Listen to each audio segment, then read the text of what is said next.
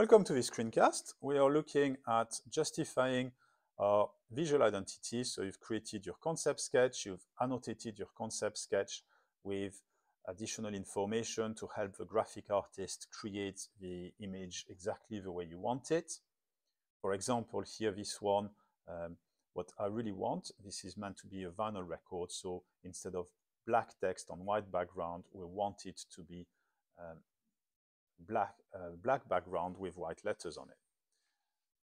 The example I'm showing you here, I've just created it for R094, but I've used the previous spec for the equivalent Creator Digital Graphic coursework.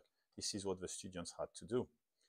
I've highlighted some key elements of a client brief that are relevant to the visual identity.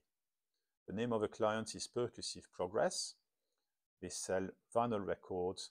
Key features of their identity are drums and keyboards, and they want to apply a retro approach to this design. There's also a record company that's publishing their work called That Record. So from this, I can create a logo for Percussive Progress. I can create a different logo for That Record, and I've got some information here that I can use when selecting the font for the main title.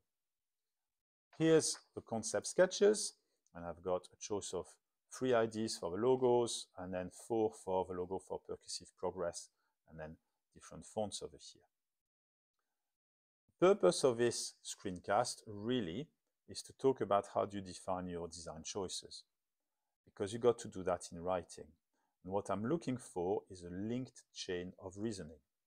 If you're not sure how to write a linked chain of reasoning, a good idea is to use the P paragraph. Now you all know the P paragraph or an equivalent. I mean, some English teacher may say pillow or some other technique.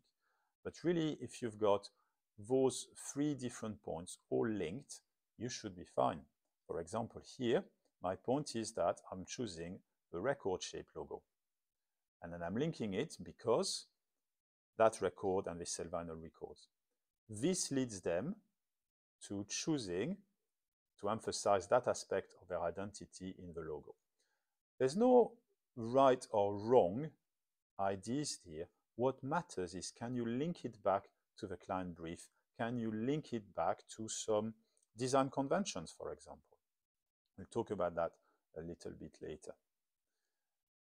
And the next document you need to write a justification is for your visualization diagram. Now, before starting this, I'm going to use some of my annotations for my visualization diagram to make it very obvious that I'm using the planned visual identity. So what I want the moderator to notice is that here is this logo, here's that logo that I've chosen, and then here's my choice of font. I want them to realize that those 2 design documents are linked.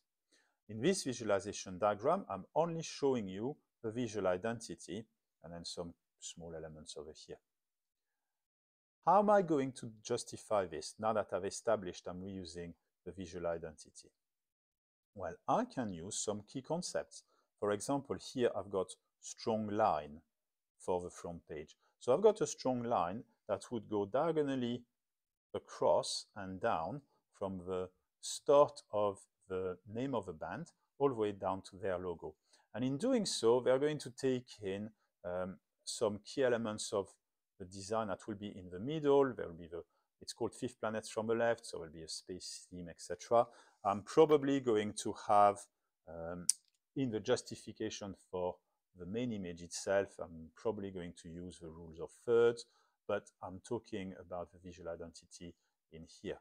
So I'm using some key concepts, and then here's strong line, so the one going diagonally across.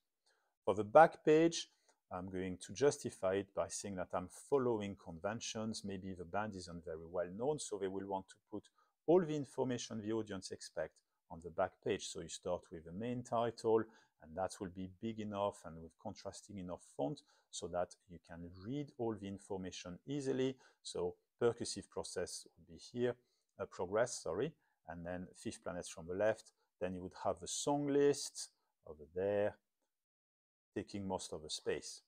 At the bottom, I've got my small prints, and the barcode, and to close the back page, because this is the back page when you fold the picture, I'm closing it by reusing the logo from the record company. Again, what really matters here is, can you write a linked chain of reasoning, linking all those different points together? If you have point, evidence, explain, you know you're on the right track. I look forward to reading your work. Use this, and best of luck for your coursework.